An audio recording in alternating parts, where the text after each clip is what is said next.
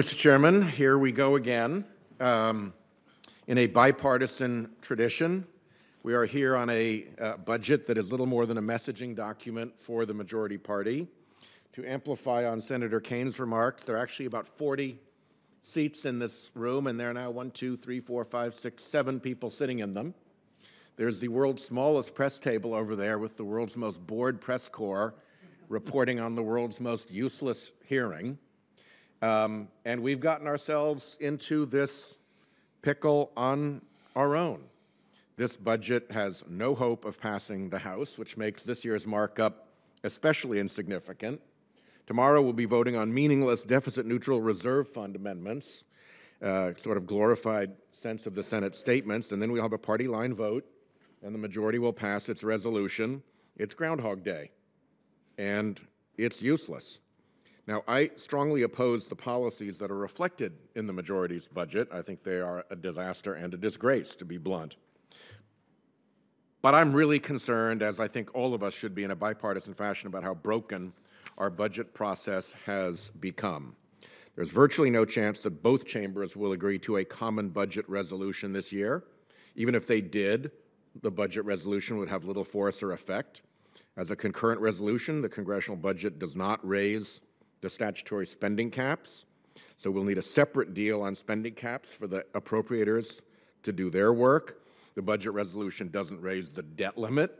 I've spoken about the debt limit before. The debt limit is like having a bear trap in your bedroom. If you're lucky, you will not step in it. But with one stupid misstep, you're in for a hell of an injury. The budget process does nothing to neutralize that threat. Last year, Senator Perdue and I served on the Joint Select Committee on Budget and Appropriations Process Reform. We worked for nearly a year with 14 bipartisan and bicameral members on proposal to improve the congressional budget process and to give the Senate Budget Committee a more meaningful role. One idea, which did well in that committee, is to establish an optional off-ramp in this Budget Committee for a bipartisan budget. Create a process so that if we could agree on a bipartisan budget, there's a path for it.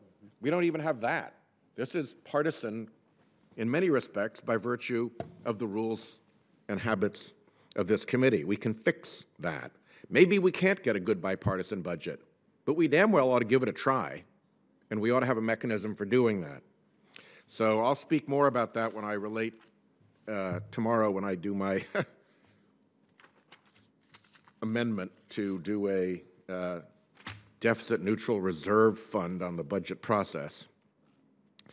There were congressional politics that interrupted the work of that Joint Select Committee, but I'm working with Senator Perdue and my co-sponsor, Senator Blunt, on legislation that I hope will be considered by the Senate Budget Committee to explore a variety of reforms, including a hearing on the Joint Select Committee's work. I want to take a minute and give a congratulation to Chairman Enzi, who in addition to being a particularly gracious and kind and good colleague, is also a fellow advocate for reform of the Budget Committee, and I think there are lots of ways in which we can work together to try to make this a meaningful exercise again.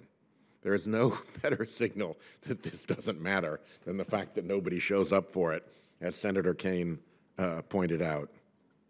So this markup is an exercise in political messaging, sadly, and we're unfortunately sending out, I think, a terrible message about blowing up the national debt with $1.9 trillion in tax cuts, most of which is for very wealthy people, big corporations, and foreign investors. Thanks a bunch.